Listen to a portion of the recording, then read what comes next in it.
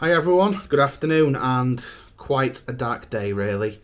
You can see by the tagline what this video is about. It is going to be a short one, short and sweet. I've got dogs around me messing about, so I do apologise. Yeah, Labour, the government, they've chosen to unalive thousands of pensioners this year, unfortunately. We could see the way it was going, you know.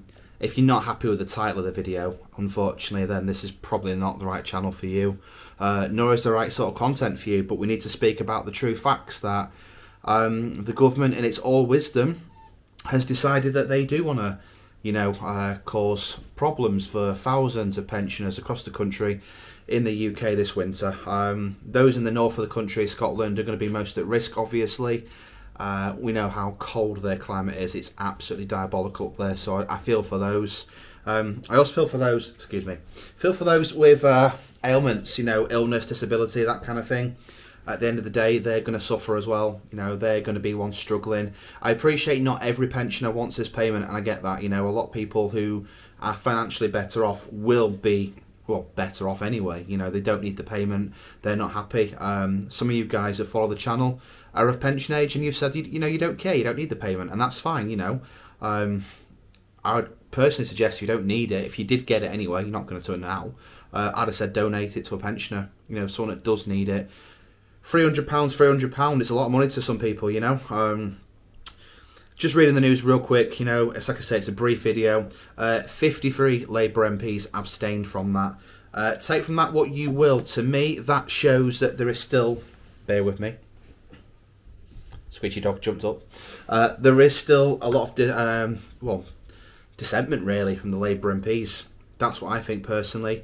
He's had Sir Keir Starmer has got to take tough decisions. You know, that £22 billion black hole is going to get bigger. By saving 1.2 billion this way, guys, it's not going to make much hoop in hell's chance. It really isn't. You know, it's shocking. It obviously says about Labour MPs abstaining. There is a full list. I'm not going to go into detail here. If you want to see it, you can look at that online in other government sources. You know, just Google it, for example. Was I shocked by this? No, not really. I expected it. I expected nothing more, nothing less from a Labour government. Same with the Conservatives, really. It's diabolical. You put your trust in these people to run the country correctly, and despite the fact, you know, they say to people, oh, don't do this, don't do that, they still do it anyway. They've got no content really for anybody in the UK, unfortunately, and it's clear to see that now. What are your thoughts with this, guys? Obviously, as per usual, please let me know down below. Are you going to be affected by it? Again, just tell me your stories, you know, drop them down below for people to read, you know, by all means. I do try and read most of your comments. Apologies if I don't get back to you, though. It is disgusting. It truly is. Yeah. That's all I've got to say, really. Anyway, thanks for watching. You know, 53 Labour MPs abstain. Star makes no apologies.